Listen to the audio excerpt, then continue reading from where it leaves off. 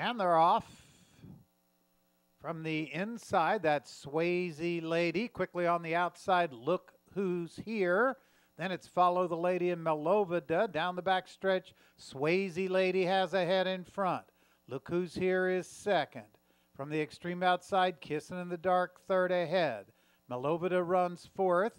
Follow the Lady is now fifth. Then it's a length back. All About Brownie is sixth.